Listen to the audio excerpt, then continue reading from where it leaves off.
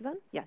Thanks very much, Dana. And thank you to everyone joining in person and online. We are delighted to have a terrific panel here. I'll introduce them, and then we will jump right into the content. First, we have Toral Patel from the Asia Foundation, where she's a program officer. She works closely with the Foundation's field offices in 18 countries to support the development of urban and environmental programs across a range of issue areas, including climate change adaptation, disaster risk management, green growth, and natural resource management. Next, we have Thea Anderson, who's the Director for Financial Inclusion at Mercy Corps. There, she designs and supports market-driven initiatives and spearheads the agency's strategy and implementation for market-driven financial services with a focus on private sector partnerships and on non-traditional applications. Last but certainly not least, we have Henry Flores from Save the Children. He's an expert in disaster management, capacity building for regional and local governments, and democratic governance and market systems. He has extensive knowledge of support mechanisms, humanitarian aid processes, inter-organizational coordination, and early recovery and construction. Henry's colleague Jorge Sanz is also joining him to assist with translation needs. Jorge is a senior disaster risk reduction and resilience specialist based here in Washington, D.C. Jorge provides technical assistance to Save the Children country offices in Latin America, Southeast Asia, and the Pacific in the development and implementation of DRR and climate change adaptation proposals and projects. We will turn it over to Toral now. Let me just check with our AV folks on the feedback. Are we okay with that? Okay, fantastic. In the meantime, we will move to Toral, who will discuss the Asia Foundation's programs in Vietnam. Great. Use this or that with everyone else? Good morning. Thank you for being here. I'm presenting on behalf of my colleagues in Vietnam who unfortunately couldn't be here this morning. They've been implementing the program Strengthening Public-Private Partnerships for Community Resilience for about the past 5 years. I'll start by providing the results and the lessons learned. So as you probably know, Vietnam is one of the most hazard-prone countries in the world with its long coastline and monsoon climate. Every year it faces significant flooding and storm surges with worsening consequences due to climate change and rapid urbanization. Recently there's been a substantial increase in the number of development projects that are focused on community-based DRM. But for the most part, these projects don't include the private sector. And we saw this as a major gap since we think that community resilience depends greatly on the ability of the private sector to bounce back, reestablish production, and continue to provide employment to local workers in the aftermath of a disaster. So we identified 2 key issues in particular through a review of DRM efforts in Vietnam and stakeholder consultations. First, we found that disaster preparedness and planning among businesses is at a very basic level due to a lack of information and capacity. Second, we found that while Vietnamese businesses, especially large-scale businesses, contribute to disaster relief efforts, their support tends to be ad hoc and ineffective. Their giving is largely case-by-case and rarely integrated into a broader CSR strategy or aligned with other response efforts. The government of Vietnam has recognized the need for improved private sector engagement, but both the government and business community lack model programs or strategies for collaboration. So in light of these issues, we initiated our program to build a DRM capacity of Vietnamese businesses in all these hazard-prone areas. So we chose to focus on small and medium enterprises, which I'll call SMEs. In Vietnam, SMEs make up an important part of the economy, employing between 80 and 90% of the population and producing over 40% of the GDP. And just a quick note on definition, in Vietnam, small enterprise is between 10 and 200 employees, and medium is between 200 and 300 employees. Each country, I think, has a different definition. But overall, SMEs in Vietnam are poorly prepared for disasters. In a survey we conducted in 2011, over 80% of SMEs reported that they had no disaster preparedness or response plans, and over 60% reported that they had no disaster risk insurance. The survey also showed a significant gap between awareness and action on climate change. 67% of SMEs indicated awareness of climate-related risks, but only 20% had developed long-term risk management strategies. So in light of this, since 2011, with support from OFDA, the Asia Foundation has been implementing a program to build effective and sustainable disaster risk management in Vietnam. We've focused on strengthening public-private partnerships, building the capacity of SMEs, and promoting disaster-related corporate social responsibility, or CSR. So to achieve these objectives, we've been working through strategic partnerships with the government, businesses, and NGOs. One of our main partners is the Vietnam Chamber of Commerce and Industry, which is the largest business chamber association in the country. We're also working with the Small and Medium Enterprises Development Support Center, which is a government organization that provides trainings and services to SMEs. Then we're working with the NGO Center for Education and Development, which has facilitated access to business communities throughout the country. Second, we developed a training course to help SMEs identify and manage disaster risk. This training course includes modules such as risk assessment, mitigation strategies, and supply chain planning, among many others.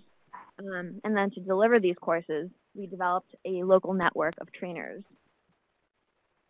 Third, we developed guidelines for effective disaster-related CSR. These guidelines aim to shift the focus of business giving away from post-disaster relief and more on supporting preparedness in communities through various awareness and outreach activities. Fourth, we facilitated dialogues between disaster authorities and business communities to discuss best practices and build cooperation on DRM. And then finally, we conducted an extensive media campaign, including radio and television broadcasts, as well as print and online media, that highlighted the role of businesses in building community resilience. So between 2011 and 2015, the program has achieved quite a lot. Some highlights include documenting the state of disaster preparedness in Vietnam, developing a hub of expertise for the business community. We created a network of 127 master trainers, as well as an online platform for knowledge sharing. The program has enhanced the capacity of SMEs to manage disaster risks. We've trained nearly 3,000 individuals from 2,025 SMEs across 20 provinces and cities in Vietnam. Hundreds of these SMEs have taken follow-up actions, including the development of their own DRM plans for business. The program has also just raised general awareness of the private sector's role in building community resilience. So for lessons learned, we've learned quite a bit over the past few years. We found that, one, SMEs have short time horizons, have short time horizons and low management capacity. They tend to confront problems as they occur rather than plan in advance. Their focus on short-term concerns makes it very difficult to engage them in long-term discussions about climate change or disaster. We learned that targeting the right businesses is critical. And by this I mean we've had much greater success in engaging businesses that have faced disaster-related losses in the past than those that have not. We also learned that engaging leaders is a good strategy for disseminating knowledge. Businesses that sent their managers or other senior staff to our trainings were far more likely to take follow-up actions on improving their DRM than businesses that sent other staff. Finally, we found that building partnerships with local institutions that are trusted by the community, the business community in particular, was key to gaining traction for our project. And then finally, we will be beginning our fifth and final phase of the program this year that will focus on securing the long-term impacts of the program. In addition to continuing trainings and technical support for SMEs, the project will expand trainings to industrial zones and economic zones. I apologize for the typo here. In 2 provinces, we'll focus on expanding to industrial parks. There are over 280 across the country, and we'll develop a set of guidelines to promote further expansion nationwide. Phase 5 will also establish a network of experienced trainers to facilitate access to information and resources after the project's end.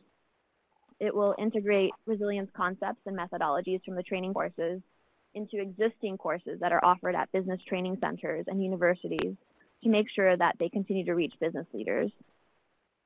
The project will also work to improve the policy environment for private sector engagement in DRM specifically through the development of a white paper and various multi-stakeholder forums. And finally, it will build alliances with other NGOs.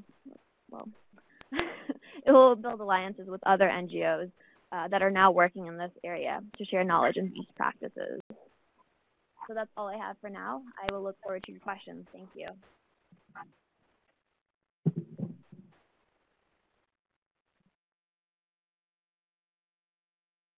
Hi, everyone. I'm Thea Anderson with Mercy Corps, and I'm really excited to discuss the Indonesia Liquidity Facility After Disaster Initiative that we're implementing in Indonesia with OFTA. But first, I just want to say just a few words about our global resilience strategy and how it relates to the facility. So at Mercy Corps, resilience has really been an agency priority since 2012. And that's included investing heavily both in our programming, our staff, and in our research initiatives. We have 3 resilience hubs, one in Niger that's focused on West Africa, in Nairobi focused on East Africa, and then for Southeast Asia focused on Indonesia, which supports the initiative that I'll discuss today. So the word resilience is used quite frequently and often can mean many things, as many in the room, people in the room are shaking their heads. So I just want to quickly go over when I say resilience at Mercy Corps, what that actually means. So for us, we define resilience as actors, that could be communities, businesses, and in this case, financial institutions, ability to cope, adapt, and transform in the face of shocks, stresses, and growing more in the world we work in today, especially where Mercy Corps works, complex crises. So for us, resilience is a process. It's not an end state. It's a way of thinking and acting and influencing all the different technical sectors in which we work. Our approach is framed around 4 different questions, which I'll go through quickly now, but I think as part of the Q&A, we can go into more detail if there's any questions. So one, we asked the 4 questions to help us really understand what are the different interconnected systems related to the different shocks and stresses that we're trying to address. So one is the resilience of what? What geography are we specifically trying to target? And within that geography, what are the economic systems, the social systems, and the ecological systems that we're trying to address? 2 is around resilience for whom? What population are we specifically trying to reach? So that as we're designing our program and implementing and doing research, we're keeping that in mind. And also recognizing, especially when we're talking about natural disasters, that vulnerability can vary significantly across different geographies and around different social and economic groups. So 3 is around resilience to what, and that's obviously specific shocks we're addressing. And then the 4th is around resilience through what. And this refers to different actors' capacities. So their absorptive capacity, their short-term ability to actually cope with different shocks, the adaptive capacity, which is the longer-term abilities, and then what we're really trying to get to is transformative capacity. So the ability to facilitate systemic change, so addressing some of the underlying dynamics in the system over the long term. So similar to Vietnam, which is maybe why we're also on the panel, is Indonesia is also one of the most disaster-prone areas in the world. Earthquakes, tsunamis, volcanoes, but also quite often it's cyclical with high winds, flooding, and droughts. So the ILFAT initiative, which is Indonesia Liquidity Facility After Disaster, has really allowed us to increase the 3 capacities for a wide range of financial institutions and their clients in some of Indonesia's areas that are most prone to catastrophic disasters and ongoing shocks like flooding and even in some cases droughts. One of the reasons that we've targeted financial institutions is because we wanted to make sure that the financial system would be able to respond, to be able to cushion the effects of disaster, help speed recovery efforts, and ideally stabilize the financial sector post-disaster. Right now, with the initiative, we've been working with around 160 MFIs. When I say MFIs in the Indonesia context, it's a wide range of types of financial institutions. So that includes small commercial banks as well as cooperatives. So financial institutions serve as a critical and immediate vehicle to financing directly after disasters, to help people repair, replace businesses, replace assets, and often also to provide short-term consumption needs. So, for example, there's an earthquake. On the demand side, for a financial institution, there's often a high run on savings. Clients want to withdraw funds quickly and immediately to buy necessities to start rebuilding. These same clients often also need new loans to start rebuilding. And there's also usually a high demand for new clients that are looking for either short-term credit or long-term credit. But from the supply side, from the financial institution itself, they're also usually affected by these disasters, whether physically, the branch, or different delivery channels. Even if it's mobile network operators, their infrastructure can be damaged. And the staff of the financial institutions are also hit by the same earthquake. And also, for the financial institutions, savings balances are significantly reduced as people request their loans, which is at the exact same time that clients have new credit demands. Clients, typically, that are also affected by the disaster usually need a couple of months to be able to repay on time as their cash flow is used for more urgent needs. So to address this mismatch, Mercy Corps designed the ILFAD initiative. And there's three main components. One is around capacity building and liquidity management of the financial institutions to help them prepare for and respond to disasters. So that includes stress tests on operations, development of standard operating procedures, scenario planning, what staff will do what, how the financial institution will actually access its cash, data protection for clients. A lot of the institutions still keep everything in paper records, moving those towards cloud-based systems, and also general liquidity planning and contingency planning for loan loss reserves as well as loan restructuring policies. Two is looking at financial products that the financial institution itself could offer, which tend to be focused on savings is primarily, but also quite a bit on insurance bundled with those savings, and that's at the client level. And the area that we're working in more and more, which I'll get to a little bit later, is around the portfolio level insurance for the financial institutions. When I say portfolio level insurance, it's specifically for catastrophic disaster insurance, specifically volcanoes and earthquakes. And the third area is the liquidity fund within itself. And the liquidity fund allows MFIs who are members, they pay dues, they join, to really stabilize their liquidity and absorb short-term loan losses after the disaster. And so what that actually looks like in practice is before the disaster, a financial institution has a loan portfolio, they have a savings portfolio. But after disaster, when we bundled the access to liquidity and the portfolio insurance, it allows clients to be able to actually withdraw their savings, the financial institution to be able to issue new credit, as well as absorb a time period when existing clients can repay their loans. And from the portfolio level insurance, it allows the financial institution to cover a portion of their non-performing loans, as well as even potential physical needs that the financial institution has. So this really allows, in a disaster, the financial institutions to continue to operate and service clients. And so, obviously, the financial institutions themselves are private sector partners, but we also have played a large role in facilitating relationships with Indonesian insurance companies, as well as larger international insurance companies. So, for example, we've worked quite closely with Swiss Re, which is a global reinsurance company, to help them with the design of the portfolio insurance products specific to earthquakes.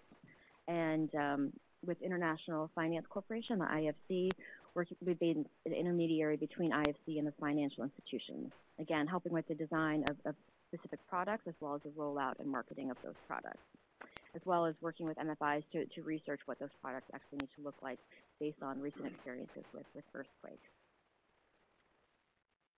And so the key takeaways that we've had from ILFAD, it's been going on about 4 years, and it's been several different phases, and we've learned quite a bit from those phases, which we'll discuss in a little bit. But I think the key takeaways I have is that financial services are an essential building block of resilience, but we also need to remember that the financial system and the financial institutions are also very vulnerable, especially in catastrophic disasters. There's a need for both short-term products as well as longer-term products to support both absorptive and adaptive capacities. And I think that the third piece that we found is really right from the beginning of the initiative is engaging on enabling the financial environment, especially around the different types of insurance products. And due to the nature of Indonesia, several different types of financial institutions that we work with.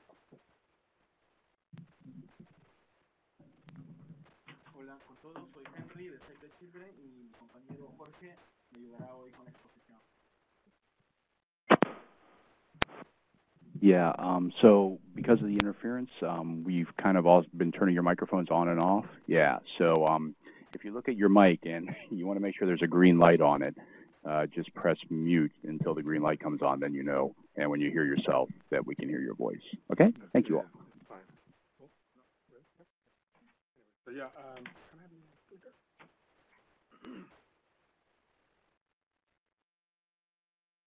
Yeah, I'm here representing Save the Children Peru and Henry Flores, and our presentation is going to be about the project that we implemented in 2012 in Lima, in one of the municipalities in Lima. The name of the project is Apoyo a la Reducción de Riesgos en Barrios de Lima, which actually makes it up to be a nice acronym, ARRIBA.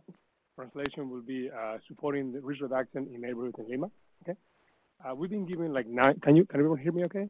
We've been given like 9 limit of 9 slides for this presentation, so I just want to do the overview on the background, just a cappella. So I take one slide like that. Okay. So just to put you guys in the context, Lima is built in a desert, 42 districts in the city.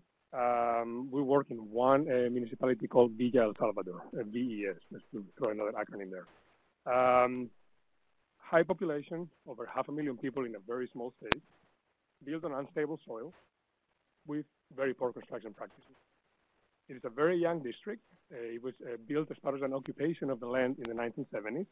And also is young because the majority of the people that live in Villa El Salvador are 40% below 20 years old and 75% under the age of 4. As far as exposure, it's exposed to both natural hazards and man-made hazards, having an issue with being in a location which is prone to earthquakes and landslides, and also it has a prevalent issue of violence and youth gangs.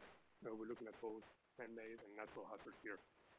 Also, it has a high socioeconomic vulnerability in. Perfect, now I got it. Okay, so what was, so we have the SINA law, National System of Disaster Risk Management, that places the responsibility on regional and municipal governments. It split the responsibility of DRM into 2 bodies. One is INDECI, we deal with anything that is related to response, and SENEPRED, everything that is disaster risk reduction, mitigation, adaptation, preparedness, okay? One of the main issues that we try to adapt with this project, it is that while SENEPRED and INDECI give guidelines on how for governments to do disaster risk management in their territory, it doesn't trickle down to neighborhood level activities. So that's one of the main outcomes that we have with the project, okay? So now I'll just go straight into this. So what do we mean by the neighborhood approach? It is bringing neighborhoods and also multi-level stakeholders, talking about INDECI, SENEPRED, Municipality of Lima, Municipality of Villa El Salvador, into the inception and implementation of the project, okay?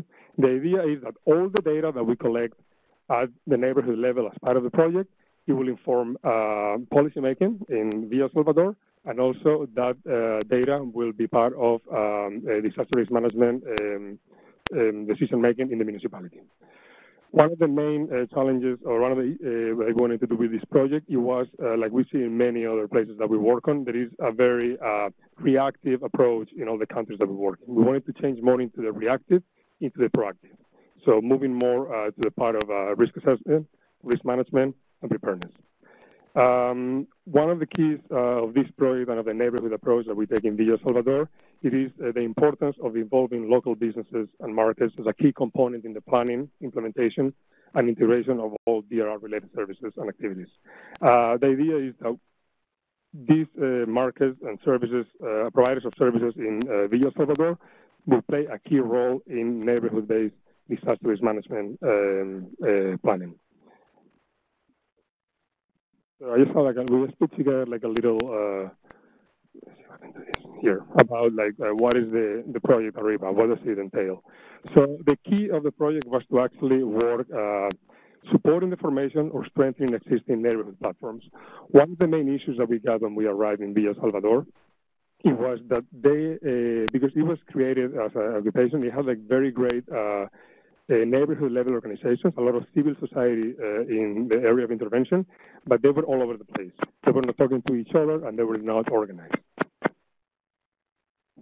So what we did with the project is consolidate all these existing neighborhood associations into one, into a neighborhood platform, okay? The idea will be to link these neighborhood platforms to the municipal office with a neighborhood participation office, and more or less it's 7 to 8 people in these platform neighborhood platforms. As part of the project, since most of a lot of the activities were about the economic recovery and market systems, is to ensure that people that own a local business that actually play an integral part on these neighborhood platforms, okay? So yeah, working at 3 different levels. Here we have then the platforms.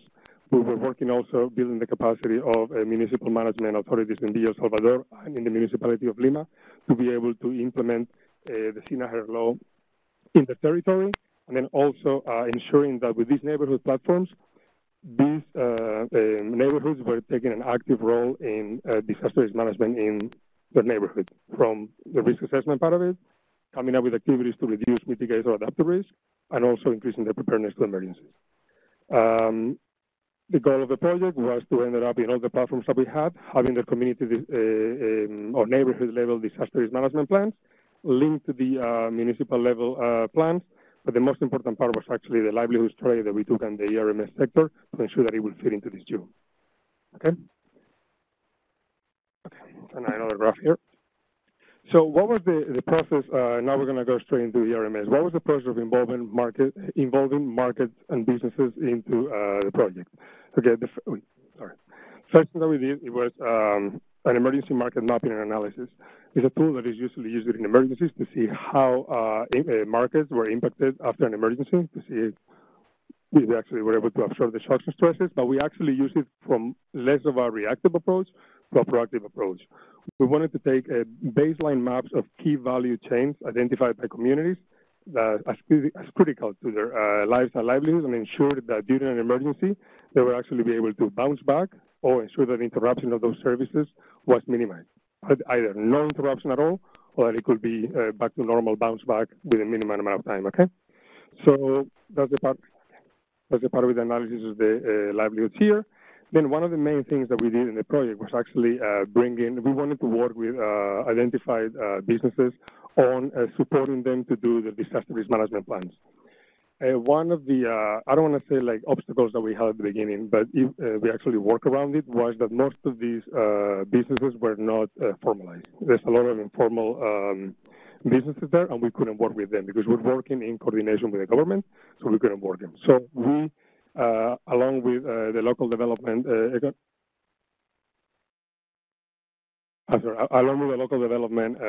office, we're working actually formalizing these businesses.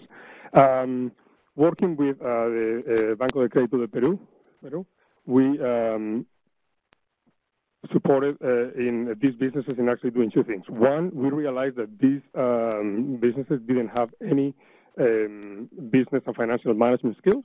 So before we started working on the business risk management aspect of it, we did a series of trainings that it was conducted by volunteers from the Banco de Crédito de Peru on businesses on how to do these proper financial and business management. After that, and then we work on the businesses again, doing the disaster risk management plans to ensure that they could come up with, again, the same thing with the community, with identifying the risk and with hazard mitigation measures to reduce the risk to the neighborhoods. Once again, the key here is that these businesses were identified as those providing key services to the neighborhood during non-emergency times, okay? The next part, it will be supporting with the Banco de Crédito de Peru, these businesses on creating the disaster risk management action plans, okay? And then we're going to go straight to number 6. It will be like, what can we do when these businesses come up with the actions to reduce or to mitigate risk in their businesses? What can we do so they can actually implement these activities? One of the main issues that we experience in many of the developing contexts that we work on, it is that urban dwellers do not have access to loans, they don't have access to savings, so we wanted to ensure that we could get that. Once these businesses were formalized, like I said, we started with a number of businesses. Some of them didn't decide to go to get formalized, but we still gave them the training. We still gave them the training on financial and business management, but others, in order to apply, one of the key aspects of the project was that in order to implement the activities that they came up with, we will give them first a microloan that they would have to pay over 12 months. And then after they have paid the microloan, which was linked to the disaster risk management action plan, they will be able to get a grant. Most of the activities that a business came up with, they were expensive and they wouldn't be covered by just the loan. So that's why we came up with the grant as part of the funds. Okay? And then the last thing, it will be what do we do about the lessons? How do we do so these businesses, these markets that we work on become champions and they can actually bring the experience to other other businesses. So one of the examples that we have is one of the big markets that we work on, and actually it's called the Mercado Unión El Progreso. They they were actually one of the champions in this project. They developed the risk management plans. They had a fire like a few years ago, so they were actually very aware of this. And now they have become like a model that we're actually taking into our new project that we're doing under OFLA funds in Caraballo, another municipality. So they are being used as this is a sample of how we should do things, and working with us on that, okay? The next one here is another big important part of the project, which is establishing private and public partnerships. One of the keys of this project that is actually going to be a bit of a contradiction is we have the key involvement of the local and municipal economic development office in the project. One of the key aspects and one of the main successes that we had in the project, it is working with those neighborhood platforms. We actually managed to secure 7 million soles, which is like around $2 million, to conduct additional activities to reduce risk in the neighborhoods. When the SINA-HER law was established in 2011, the central level government established two funds for municipal governments to apply for funds. One is called the PP068, and one is the FONIPREL. And it's, like I said, availability of funds to disaster risk management at the municipal level. We work together with the municipality in Villa Salvador. We work together with the data from the neighborhood platforms, and we actually managed, like I said, to apply for another 7 million soles, and we got them to do mostly hardware interventions in the neighborhood. Okay, so I think it's a pretty big success. And now what I already touched upon is the importance of working with the Banco de Crédito de Peru. They provided not only the materials for the training, for the full part of the business and the financial management of the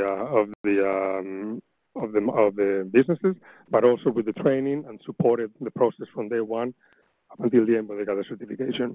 One of the main points here as well is we realized that promoting the formation of neighborhood-level small business associations and the inclusion of these associations that we created into the neighborhood platforms. That was the key part of this project, ensure that those small business associations were part of the neighborhood platforms, okay?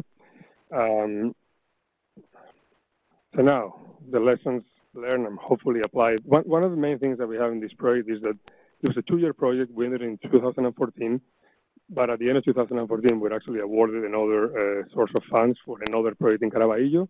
So most of the lessons learned on this project, we're actually applying them now in Caraballo, which is another one of the 42 municipalities in Lima. So what are the strengths? What we think the strengths in this project, okay?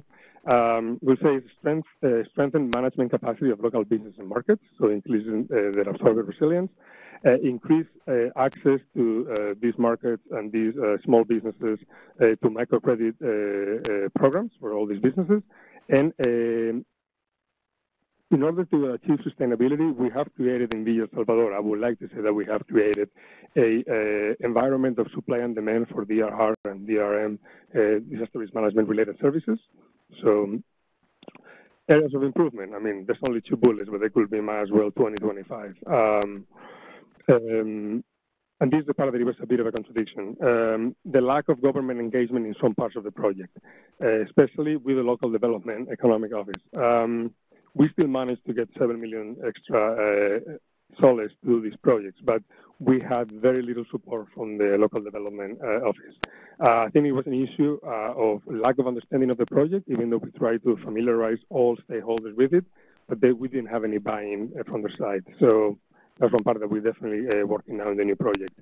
Another area of improvement is what we experienced also in Vietnam, as our colleague here was explaining, is that local businesses and many times communities prioritize short-term benefits or the long-term investments that it will actually take to invest in DRR. So that's something that we need to work around, okay? Open to ideas as well. Again, another issue that we saw that we work around is the problem of many of the businesses not wanting to be formalized. It brings a series of accountability. It brings some payments that they need to make, so they just don't want to be formalized, which it had an impact on them not being able to access these microloans. Like I said, still, even though they did not access the microloans, we still work with them as part of the training so they could strengthen their financial business management capabilities. Another issue that we want to work, we're actually working in Caraballo now, is involving this Office of Neighborhood Participation from the get-go. This is something that we're doing in Caraballo now, and it will definitely support the sustainability of those neighborhood platforms. Okay? I'm almost. I have one more. I have 2 more slides. Okay, I don't know what happened. So lessons learned. Again, so there's a lot. We need to take a more flexible approach in the new area of intervention, and we've done that from the beginning. We need to strengthen businesses before undertaking DR-related activities.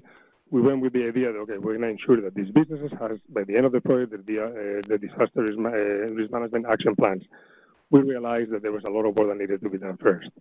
How to run their business, how to be financially savvy, so we worked on that before. Okay? Now we have all the materials or that we got from the project of the Banco de Crédito del Perú that we are utilizing in Caraballo. Okay? It's very important to have the involvement of actual markets in all DR-related activities, as they play a key role in the communities. And we need to involve the municipality in the livelihood strategy to ensure the sustainability of project activities. We did have an impact, but we need to ensure that not only we have impact of our activities, but what is the long-term, short-term, and long-term sustainability. Okay? And that's something that we're getting now in Caraballo with the lessons learned from this one, plus also being a longer-term project, which is 3 years instead of 2. And like I said, this kind of encompasses everything. Integrating lessons learned from Arriba into the future projects. One of the main things that we learned is that the project activities, the strategy of the project needs to be validated and institutionalized by the municipality. The project activities are part of the tools used by and then we need to ensure that the project activities are part of the local development plan that we have for the years.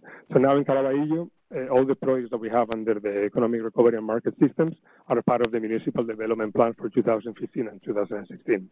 What does this mean? That they're actually prioritizing those activities for the next 2 years. I think that's pretty much it. I have one more thing.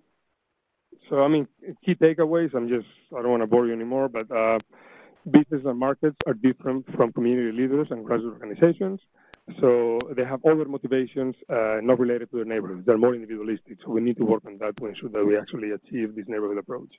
Their priority is their business, not so much the neighborhood. And it's not always easy to link up the neighborhood with the risk that businesses remain isolated. Okay? And the last one is, businesses have 2 roles in disaster risk management. One is strengthening themselves to be more resilient to disasters, and 2, support neighborhoods in the event of a disaster by being a point of reference in the community. Okay, so for example, we're talking about hardware stores, local stores, and social programs. So this is our presentation. So if you guys are going to open to the Q&A next, any questions, I will direct them to Henry, and I'll just translate the answers, because this is the moment to shine. So thank you.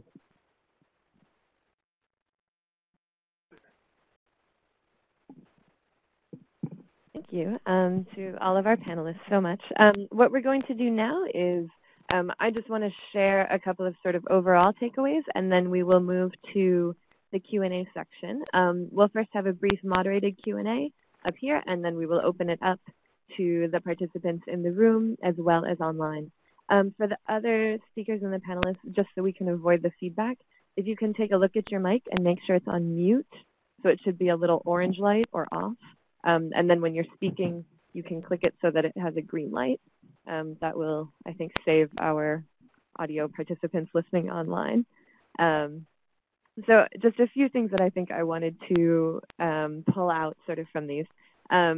One of them, I think, is just the fact that this is really a continuous iterative process. I think all of the projects that have been described here are ones that took place over several years, and we're kind of constantly adjusting.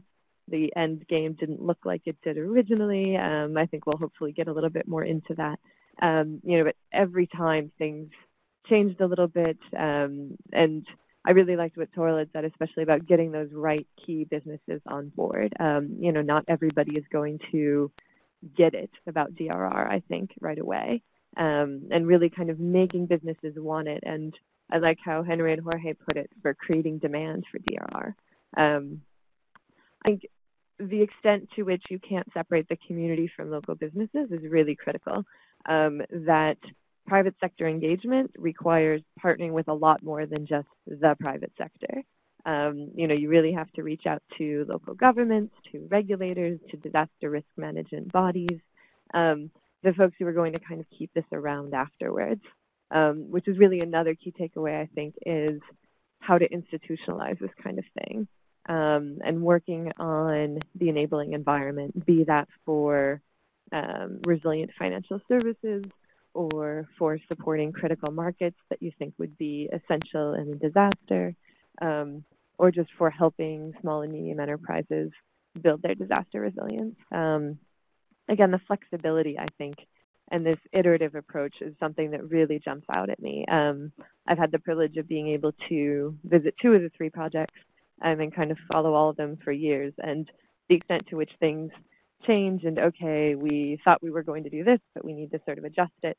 I know in Peru, for example, one key adjustment that you guys made was putting somebody in with the local government all of the time so that you could really institutionalize that relationship. I know for Mercy Corps, they had all of their partnerships sort of all lined up and ready to go, and then some people left and some people changed their minds, and so then boom, we're back to square one. It's going to take us months to get more partnerships set up. So really just kind of having that critical planning, that process, really picking who you're going to partner with, and that's going to be more than the private sector. I'm going to stop talking now because I think that's less interesting and take it to the panel. So again, if you're going to contribute, just make sure that your microphone is green and then that it's not when you're not speaking. Oops, sorry. So just a few things that I really just want to pull out. A couple of you, I know your projects really had a lot around changing self-perceptions of businesses.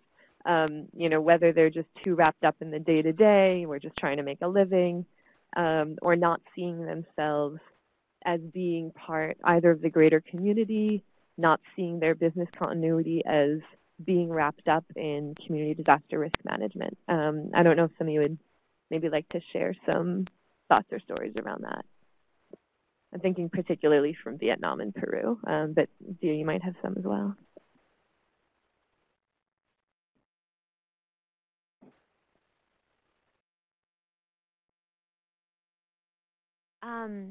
Well, a couple of things.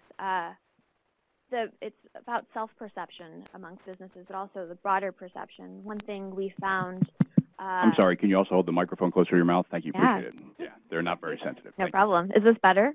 Much better, thank you. Yeah, we have about 80 people online, so we just want to make sure they can hear. They're very actively engaged. Noted. Okay. Okay. Yeah, so thanks. What I was saying is that it's not just about self-perception amongst businesses, but the perception of the community, of the businesses themselves. We found that in media reports, that there was a real lack of trust of businesses in the disaster situation. There had been some instances where companies were providing support, but they were providing things like outdated projects to the wrong areas, and this is really a lost opportunity for the private sector to play a very critical role in helping communities rather than trying to hurt them or just like unload unwanted goods. So that was important. And then about the self-perception issue, not just Vietnam, but everywhere. So long disaster risk management is seen as the responsibility of the government.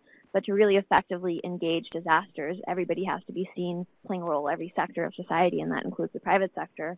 And as we've said many times, businesses, and especially these small and medium enterprises, are so focused on day-to-day concerns, it's hard for them to see their role in longer-term planning for their own businesses as well as for the community. And our project really tries to get at that with its awareness-raising activities and trainings of, no, you do have a critical role in this, not only for your own benefits, but for the benefits of the community that you're operating in, for the benefits of the employees that you employ. And just making those linkages clear was something that we really tried to do through the trainings and awareness campaigns.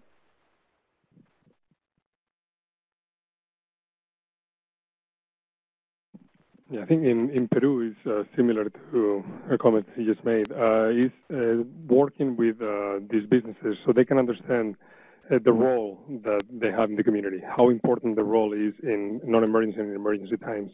Bear in mind that this district was created as of an occupation, so there's like a huge sense of community. the main issue that we had was that they were not organized. But definitely, that was one entry point that it worked well here. In other areas where there's not much social capital, may have been more challenging, but here we managed to get them the buy-in because they saw, like I said, the importance that they play in the community well-being. What is it, Henry?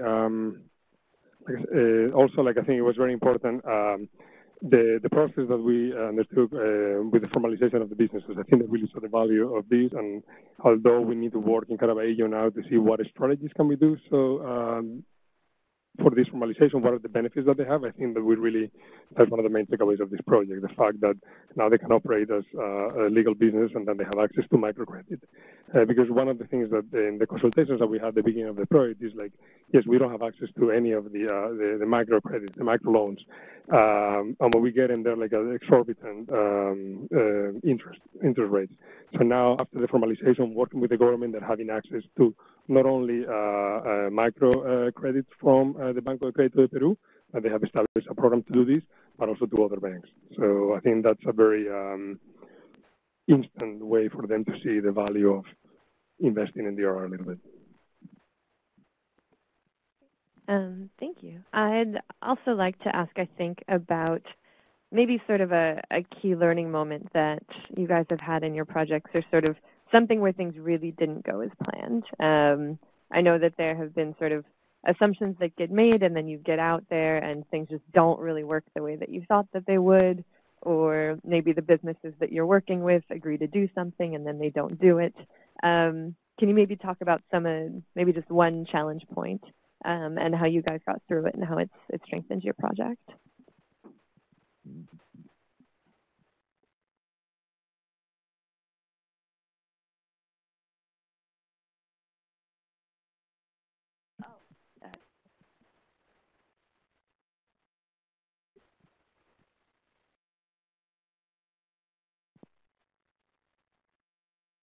Creo como proyecto se había planificado principalmente tener un plan de reducción de riesgos para negocios y ayudarles con microcréditos y a través de un bono. Eso fue la planificación inicial del proyecto. And it's not the whole time, this is Spanish. So I think the main aspect of the project was to be able to provide the business with both microcredit, access to microcredit, and a grant as part of the project. La realidad fue que la mayor cantidad de negocios eran manejados por mujeres sin educación y sin tener conciencia de lo que era un negocio, y lo que había que hacer era fortalecer primeramente al negocio para posteriormente proceder a hacer un trabajo de reducción de riesgo y lo que habíamos pensado como proyecto. Para eso no teníamos presupuesto ni había estado contemplado dentro de la lógica. Y ahí buscamos que la empresa privada nos ayudara para poder cerrar estas necesidades del negocio. One of the main issues that we had is that once we realized that the businesses weren't formalized, they didn't have any know-how on how to run their businesses, we had to get creative on how can we bring this capacity into the community and how can we actually do the trainings and everything when we don't have any budget for it. So this is a problem that we encompass many times. Continue. Yo quería agregar sobre la necesidad de la perspectiva de los negocios. No solamente habría que ver desde los negocios, sino desde los que gerentan o ayudan a los negocios, que es la municipalidad, y nacionalmente cambió la perspectiva de que podemos trabajar reducción de riesgo y negocios.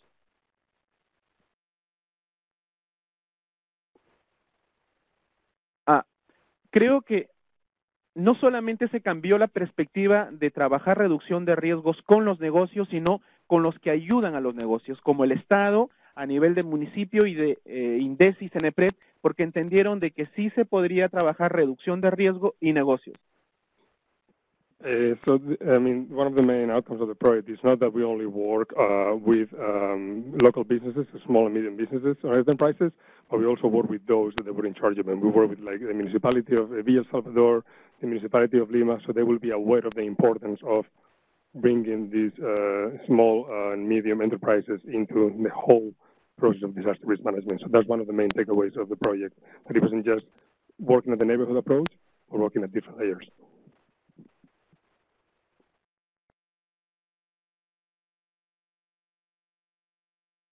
Great. Hi, this is Thea with Mercy Corps. I think one of we've learned quite a bit from this different initiative. I think one of the key points is, our initial entry point was focused around the liquidity training and capacity building of the microfinance institution. But it was, very simple trainings, and we moved pretty quickly on to financial products. And the one thing that we really learned is, as we were trying to create demand, it's a great way of putting it, for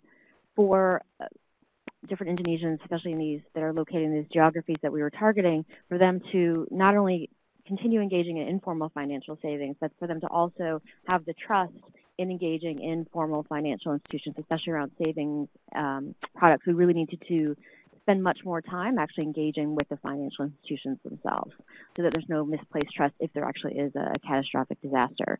So I think one of the main things that we've learned, and as the initiative has changed throughout the past few years, is, and as we think about expansion and into different countries, is really our starting point would probably be focused more on this bundling this liquidity fund with the portfolio level insurance as an entry point, which is very different than the way we started. I think your question was, was there one moment of awareness of oh no, we're doing this wrong? I haven't been involved in the implementation since the start, but in my conversations with colleagues in Vietnam, one continuing realization, not just one moment, is that it's very difficult in Vietnam to work on this issue because of the lack of enabling policies for private sector engagement. But that said, our colleagues believe that even if those enabling policies don't work, doesn't mean that we shouldn't try. They strongly also believe that the government will come around and develop these incentives and frameworks to engage the private sector. But for now, our role is not to change that right away and flip the switch, but to build the capacity of the private sector to see itself as an active and committed participant in the policy and planning discussions around DRM. So our project has really focused on creating forums to do that through policy dialogues, technical workshops, through various public-private sector, collaboration attempts. And we're just seeing this as sort of doing, the legwork for if and when the government expresses readiness to engage the private sector formally, that the private sector will be prepared to do that. Thank you. I think I have one more question, and then I'd love to open it up to the audience. So since we are USAID's Office of Foreign Disaster Assistance, and we're the humanitarian arm of USAID, for us, obviously, the main concern is always, the most vulnerable who are going to be exposed to disasters. And I think all of your projects really come at that from a different way in terms of how, from a systems perspective, the people who you're working with will ultimately be benefiting those who are most at risk. So maybe if you could all just say kind of a few words about how it is that you sort of came to that approach. And Thea, I liked your resilience diagram about whose resilience are you building for what, through what. I think that's maybe a nice way to frame it.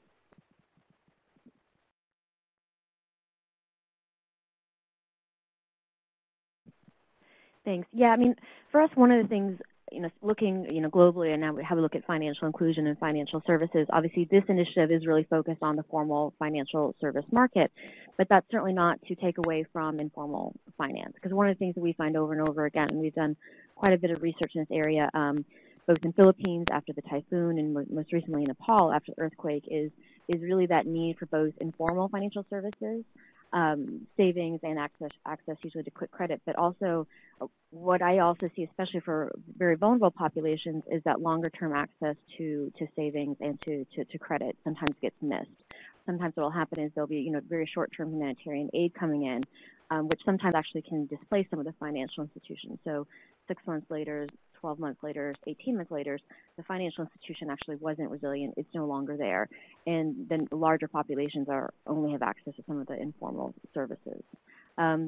And so for us, one of the main areas that we're trying to do, because actually our end clients really are focused on the vulnerable populations, is pushing that demand for informal savings as well as formal savings as well as insurance, especially this acute disaster insurance. And that's been, the market overall in Indonesia is very small for insurance, and for catastrophic insurance, it's been a difficult process, but it's something that we've definitely prioritized within this initiative and overall. Otra de las cosas para que se ha dejado a nivel, creo, nivel de barrio, nivel de población, es lo que nosotros hemos llamado los promotores de gestión del riesgo comunitarios. Son personas que trabajan de manera voluntaria promoviendo el desarrollo en su comunidad, pero ahora con un enfoque, con el enfoque de la reducción del riesgo. Entonces, para todo Caraballo existen 120 promotores que abarca todo el territorio de Villa El Salvador. Entonces, eso creo que es dejar la resiliencia en las capacidades humanas para todo un distrito. Segundo, a nivel de institución. Okay. I think as far as resilience, it is the work that we've done with community volunteers. They're part of the neighborhood platforms. And their role is, they're linked to the government, and their role is actually to continue promoting activities on disaster risk management in their neighborhoods. And all that is not just we're doing it in Villa El Salvador. We have created, one of the main issues that we had at the beginning was, I mentioned that the SINA-HER law actually established mechanisms for regional and municipal governments to do the disaster risk management, but there was a disconnect with neighborhoods. We created this manual that is actually being institutionalized and is part of the curriculum now of the Investigations and Pred on how to do disaster risk management at neighborhood level. Also in Villa El Salvador, they're actually replicating this in two areas, in Cerro de, in Territorio 2, which is another area, and Cerro de la Papa. Cerro La Papa. So the municipality is continuing to do this work. Otra forma de generar resiliencia es dejar instrumentos municipales que más allá de que se cambien las personas, esos instrumentos van a ayudar al municipio a reducir el riesgo, como el ROF y dentro del plan de desarrollo concertado. Pretty much what I said. I just went ahead a little bit, but it's pretty much having these instruments already in the municipality. I just went ahead because he wrote it down as well. But yeah.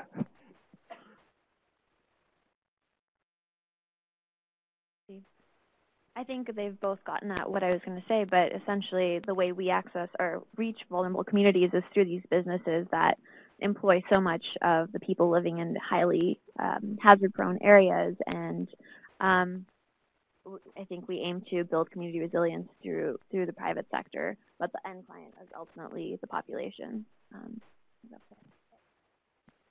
Thank you. I'm going to turn it over to Dana now and the Microlinks team so that we can take questions from the audience both here and online. Great. Thanks to all of you. Can you hear me fine? Yeah, good.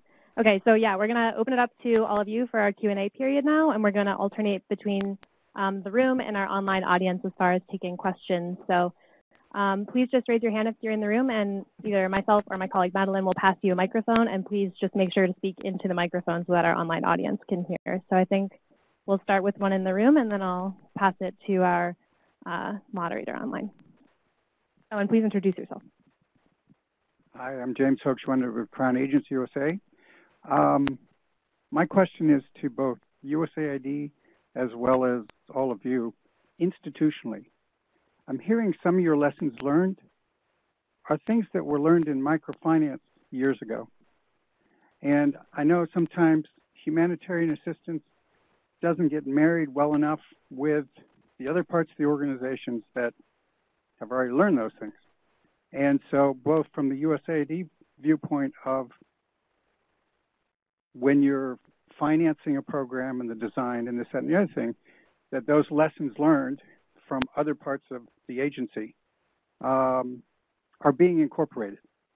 For example, when you say that you didn't realize how much business skills development is needed in these enterprises, that's not something new. ProMujer, for decades, has incorporated that as basic part of their Solidarity Group lending curriculum. So we don't have to reinvent those materials and things like that.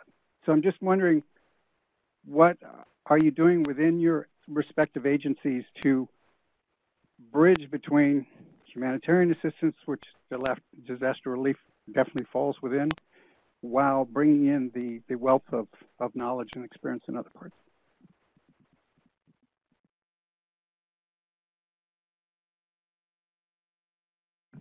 I can answer briefly from the OFDA side, and then I'll turn it over, I think, to my colleagues. I mean, from our side, I myself actually come from the microfinance community, so bridging development to humanitarian, I suppose, a bit. And certainly I think some of it was that we can, like you said, right, we can pull materials from those things already. So it's not as though, you know, a wholly new curriculum had to be developed. It's, you know, okay, this already exists. I know Save the Children partnered with an existing microfinance bank. I think a lot of folks were, let's use what's already out there. Let's adapt it to this particular context. What I find really interesting, I think, is that the lessons are learned and that the materials are out there. But to me, what I found is that everything is so context specific. You can know going into a project that you're going to have to adapt and that it will take a long time to build your partnership and that you're going to have to start with businesses where they are. But that doesn't necessarily mean that you don't have to go through the hard work of what is it exactly that these particular businesses need. How do I adapt, you know, this great curriculum that already exists on getting small businesses prepared for disasters or basic business skills? How do I adapt it to these people in this particular context? And I think that's at least the lesson for me, is that still takes the time. There have been so many times when we've said, hey, there's this great resource already out there, why don't you use that? And they're like, yes, we are going to use it, but we still need to adapt it to our context if we're going to make it work. And the time and the effort that takes, I think, has been my lesson learned. I don't know if others want to share. Hi, this is Thea with Mercy Corps. Obviously, this specific initiative does work with microfinance. And one of the things that we did find is that with a lot of the microfinance institutions that we work with, again, that means quite a bit in Indonesia, cooperatives, commercial banks, is that, you know, most of them, you know, were following, had been, you know, trained on microfinance best practices with cash reserve, loan loss policies, loan restructuring policies. But they really weren't sufficient when we're talking about catastrophic disaster. And so that's really been where we've taken what we've learned from microfinance, but really made it very specific to these specific types of disasters. And linking, I would say, linking to the humanitarian, I mean, obviously this is Mercy Corps, we've got several arms, and one of our largest arms is around humanitarian assistance. And, you know, one of the things that we do quite a bit is around cash. And so, especially in catastrophic disaster, there is usually, hopefully more and more, cash put into the system rather than, you know, direct food aid in different types of delivery channels. And so we actually see quite a wonderful partnership between humanitarian assistance and, for example, longer-term development, especially when we're working with certain different financial institutions. Because, you know, for example, if the cash can also be targeted, for example, at some of the vulnerable communities that have these outstanding loans, it takes the pressure off the debt of the specific individual, then it also allows the financial institution to have different liquidity. So there actually is a partnership, but these partnerships usually need to be arranged in advance. It's very difficult to do directly after. So I think especially places like Vietnam and Indonesia and obviously in parts of Peru where we know there's, especially when we're talking about catastrophic disasters or high winds, rains, these happen every year. When these partnerships can be informed in advance, it's a win-win both for the communities as well as the financial institutions.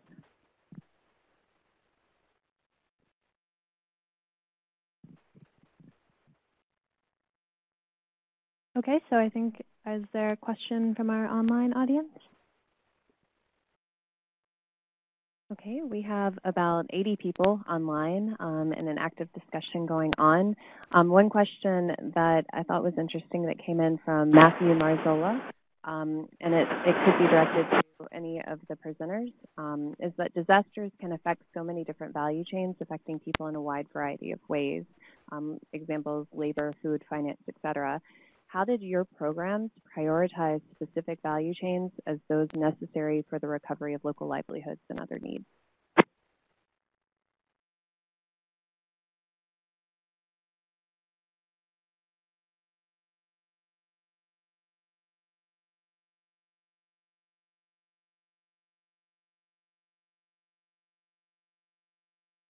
Lo primero que hicimos fue aplicar una herramienta, lo conocen EMA, y se hizo muy de la mano con la propia Oficina de Desarrollo Económico Local y Participación Vecinal para poder definir el espacio con mayor vulnerabilidad dentro de un territorio, y a partir de ahí se identificaron los servicios o bienes más críticos para esa población. In the main, the tool that we used to define these key markets and services was the EMA tool, and we use it in coordination with the local development economic office, also with the whole municipality. That's how we identify actually 7 key services and markets that then we decided they will be the ones that we will prioritize during the whole project activities.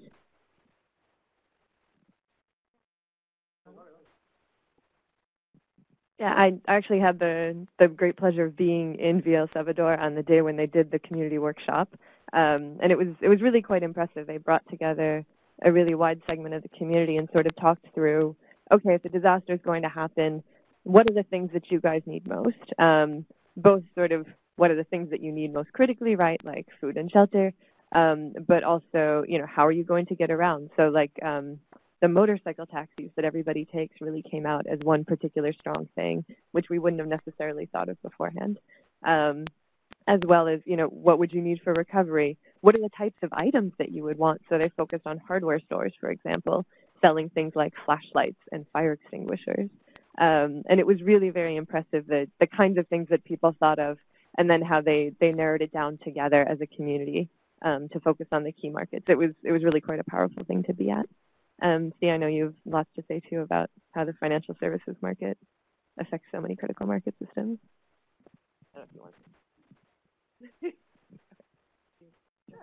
Just briefly, when I say SMEs, of course, that means a broad range of sectors within that. And I think the way we decided which to focus on was just by virtue of where they're located. The ones that were located right along the coast had aquaculture industries that we were really focused on. And so, of course, we adapted the trainings to that.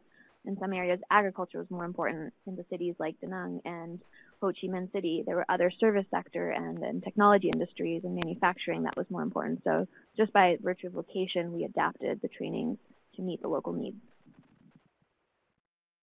Great. Is there another question here in the room?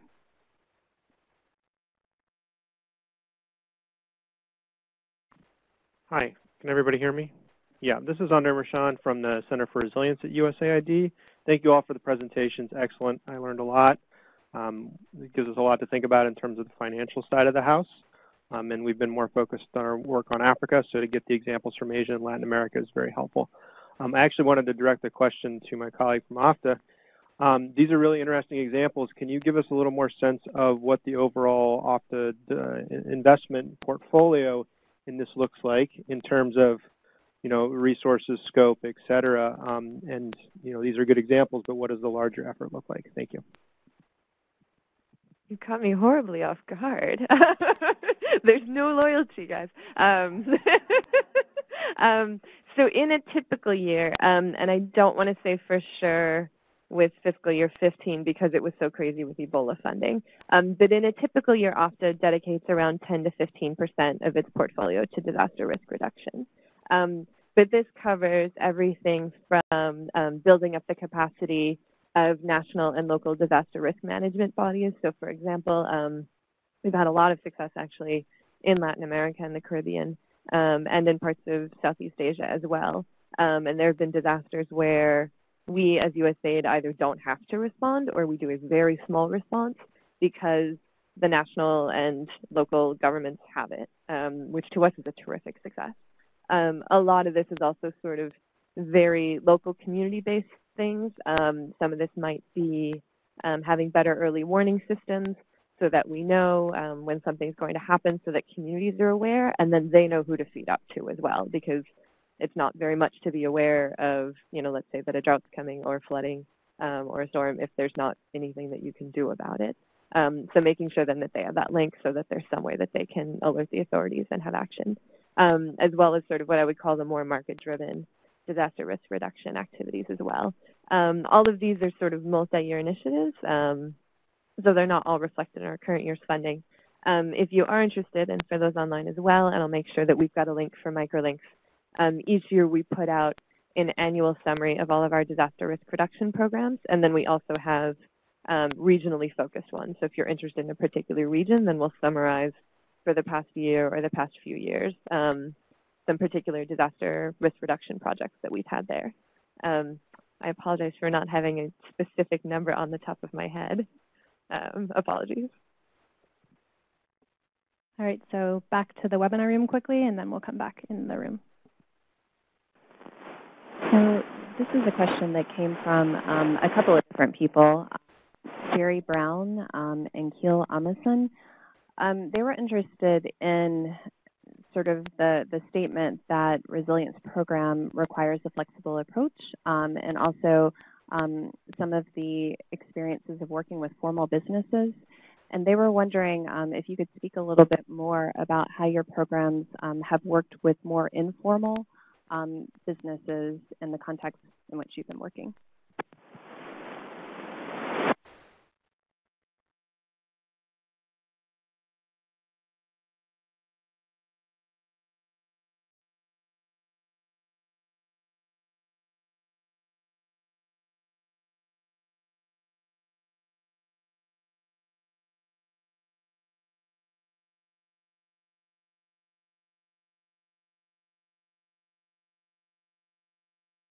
Bueno, para el tema de la formalización con los mercados, lo que hicimos, una condición para que los mercados o los mercados de abastos o los pequeños negocios puedan acceder a un microcrédito o a un bono, era que deberían cumplir ciertas reglas que el propio municipio les exigía. Y uno de eso era el tener certificados de seguridad, tener todo el tema saneado con la SUNAT. Entonces, como proyecto se ayudó a formalizarles para que puedan acceder al microcrédito y al tema del bono. Entonces, no se fue con el mensaje de que formalízate, sino primero hay muchas ventajas y hay todo un programa para ti, y cuando ellos empezaron a entender que había ventajas, el tema de la formalización fue mucho más fácil. One of the main issues that we dealt with this project was the level of informal businesses in this area. You have been muted. Your microphone has been turned on. Is it? Okay. All right. It was working with this informal business that we had. And I think we took an approach, not just like, okay, you guys need to formalize because this is part of the legislation of El Salvador, but it was like actually trying to show the value that it will have in their business to go through the process, not only just because they were ticking the boxes with the municipality or because they will be able to apply to the microcredits or to the grants, but to actually make them understand boldly the impact that it will have in their business and how their business will have an impact in the well-being of the neighborhood.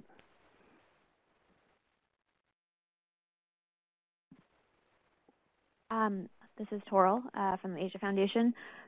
In Vietnam, I think our training program definitely focused on formal businesses, but I think through our broader media and communications campaign, we hope that these messages would be disseminated to the informal sector. But that is something that we haven't directly targeted in our past 5 years. Hi, this is Thea with Mercy Corps. Yeah, I think it's a really good question. I mean, with us, especially when we talk about the client-level microinsurance products, we work with several different insurance carriers. And when people actually take on the insurance product, they, again, this is specifically looking at catastrophic risk insurance, they have the option to insure their physical business or their household, which is often the case that's used for more of the informal businesses. Okay, so we have about 7 or so more minutes, so I think we'll have one more question here in the room and then maybe one more from online, and then we'll wrap up. Thank you. Not to hog the microphone, but James Hochschwender from Crown Agents USA. I have to admit, and thank you for presenting what you did about the complexity of trying to develop resilience in the face of disasters, because it's not a simple thing. It is multidisciplinary. So I'm going to complicate it a little bit more by asking, to what extent, because this is coming up in other areas, is the use of modern technologies being incorporated into what you're doing? Because in disaster relief, just straight disaster relief, use of mobile phones and other things like that. If you could touch upon that, that'd be great.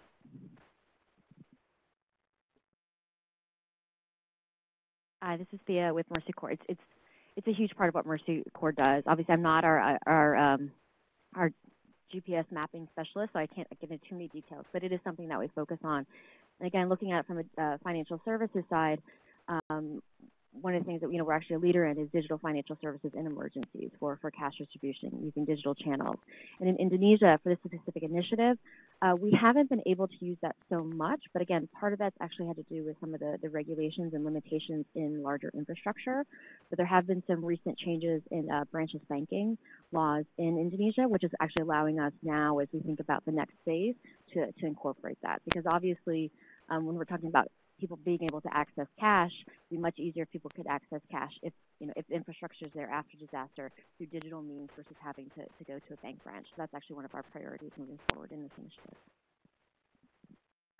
For this program in particular in Vietnam, we've made all the training materials available online and created a virtual platform to make sure that these are accessible to a wider audience. And we've also engaged social media. But that's, I guess, at this stage in the 21st century, that's pretty basic. I'll speak to our other DRM programs that the Asia Foundation has.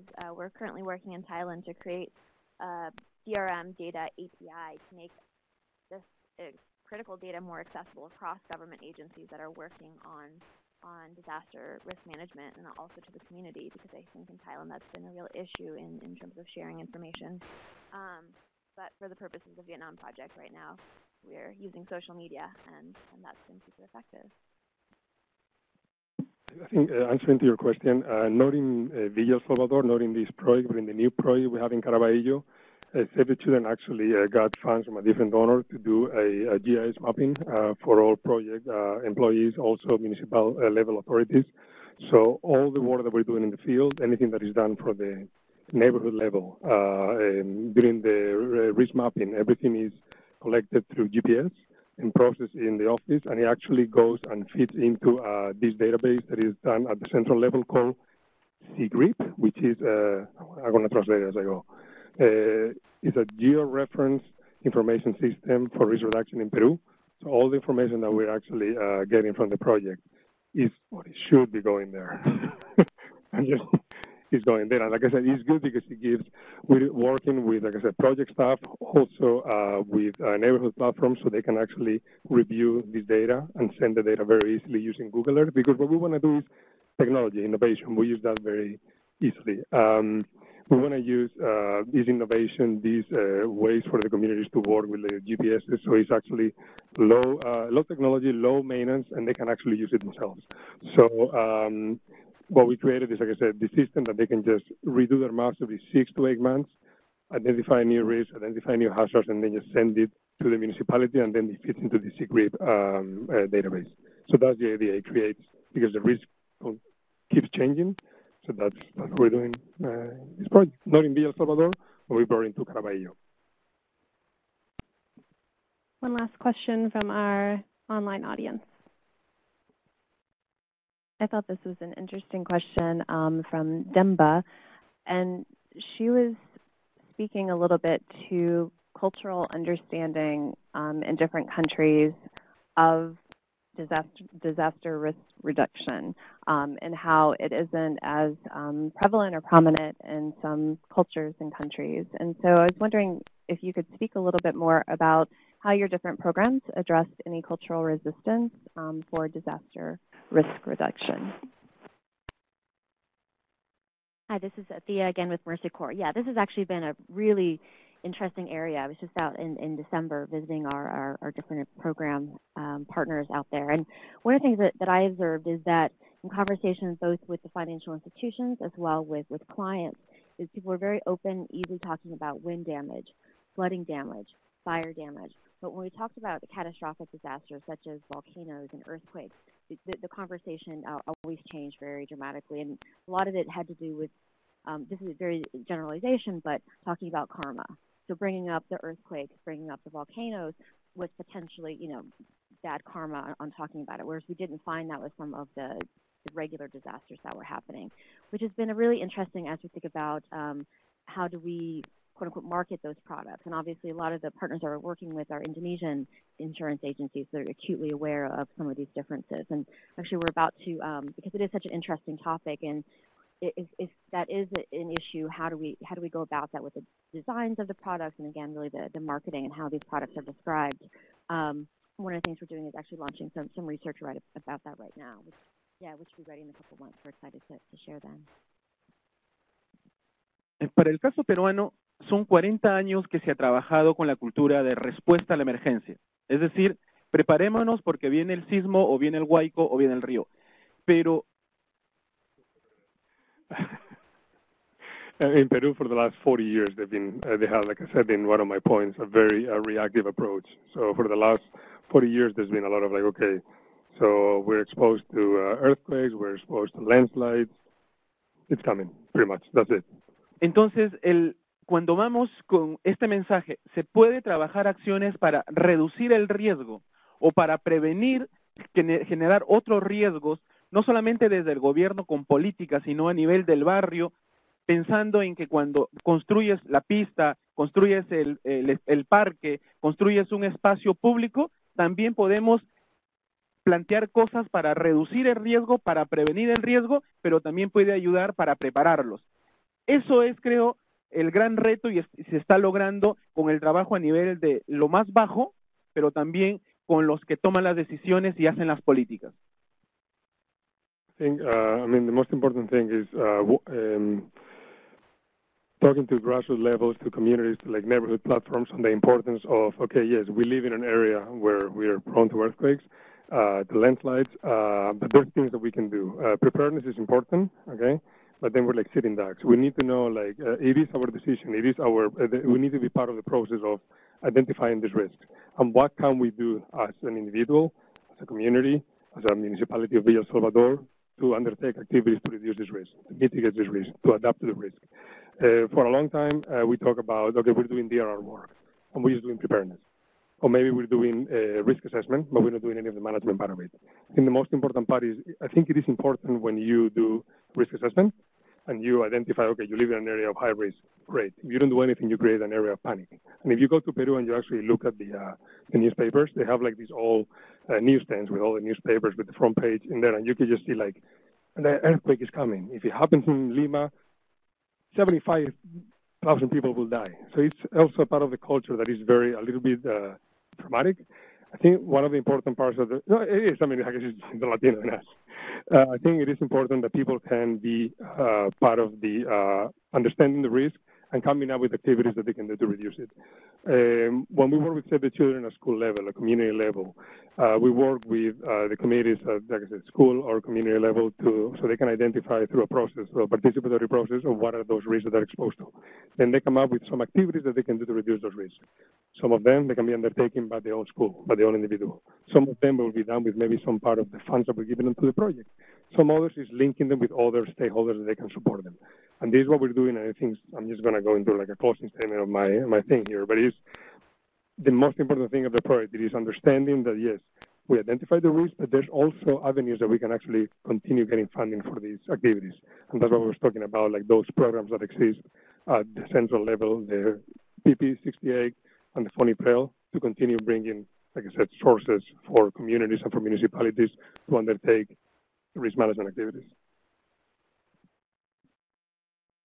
I think my co-presenters have done a really great job of summarizing some of the issues that Vietnam also faces in terms of understanding disaster. Again, living in high-risk areas, there's this acceptance that this is just the way it is, and, this is what we've been dealing with, and the sort of reluctance to actually plan for uncertain events that may or may not affect them.